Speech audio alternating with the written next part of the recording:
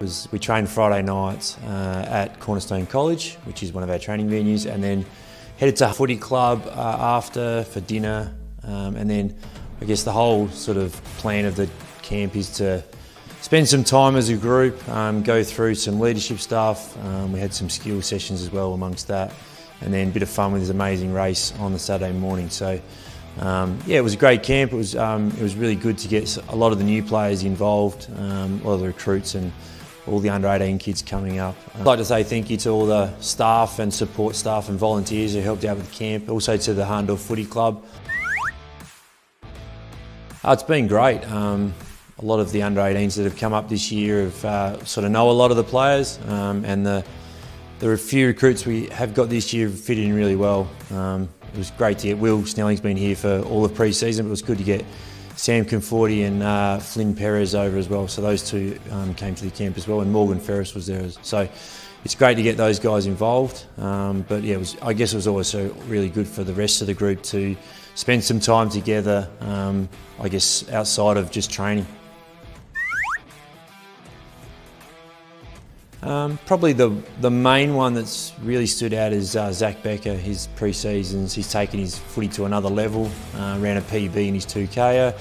His training standards have really improved, and he's training really well at the moment. Liam Punch's another one who's really stepped up.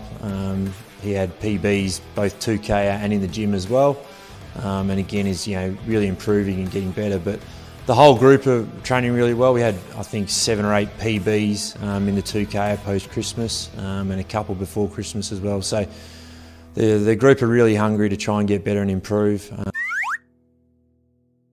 I guess our goals don't really change. We're here to win premierships and play finals, and that's what we're striving towards. We spoke a little bit about that at the camp, and then I guess the main part of that is the plan and how we go about it.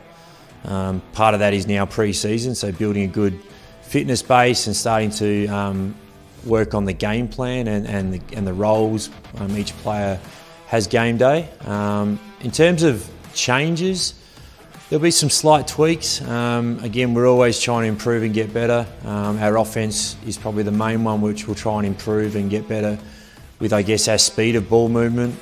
We'll try and work on speeding that up to try and get some easier goals, but it's also about just keep working on those defensive principles and the contest principles. Fraser Evans has moved to the back line. He was doing the forwards last year, so he's moved to the back line. Ben Warren will stay in the mids, and John Corbett will take over the forwards. He was our bench coach last year. And Scott Titterman will move into a new role which we've created this year to sort of bolster our coaching department.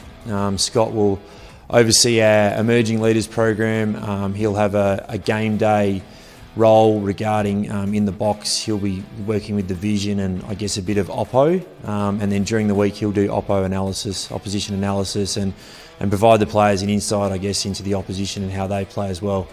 And we're excited to have Mark Evans back at the footy club. He's going to be our bench coach this year, which is really exciting. We've got couple of the past players from the footy club back, which is great to see.